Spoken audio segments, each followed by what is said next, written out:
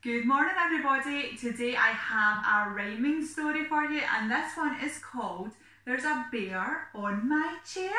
Look, here he is here, and he is sitting on a chair, and if we look down here there is a little mouse and he does not look very happy. Let's find out what happens in this story.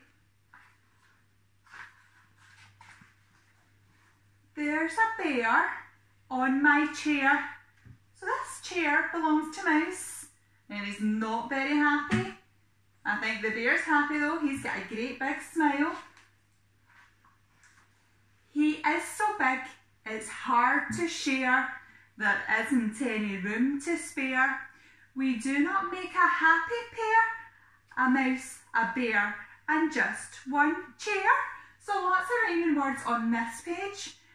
Pair, bear, chair. Let's have a wee look and see what happens next. When I give him a nasty glare, look at him, he's giving him a nasty glare. He seems completely unaware.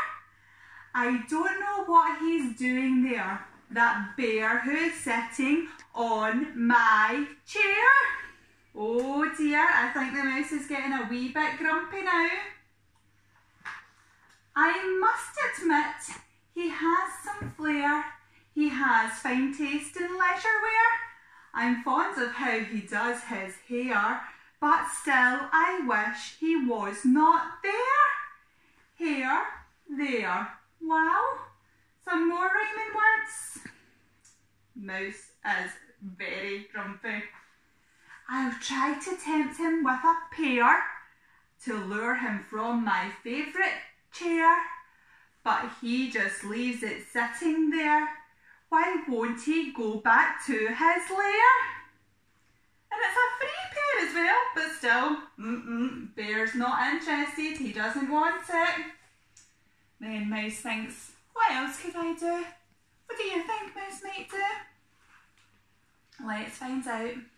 Perhaps if I give him a scare, I'll jump out in my underwear. Oh my goodness. But no, of course, he does not care. That stinky bear sat on my chair. Oh my goodness, and his pants, I can't believe it. I understand that bears are rare. I know they need the utmost care. I know all that, I am aware, but still I cannot stand this bear. Oh dear. What will he do now? They're both sitting. Bear's on the chair. Oh, Mouse. He's looking quite glum, isn't he? That's it. I'm done. I do declare this bear has led me to despair. It is not fair. It is not fair. I'm going now. I don't know where. I wonder where Mouse might go. Let's see if we find out. Oh! Bear's got up off the chair. He's noticed that Mouse isn't there.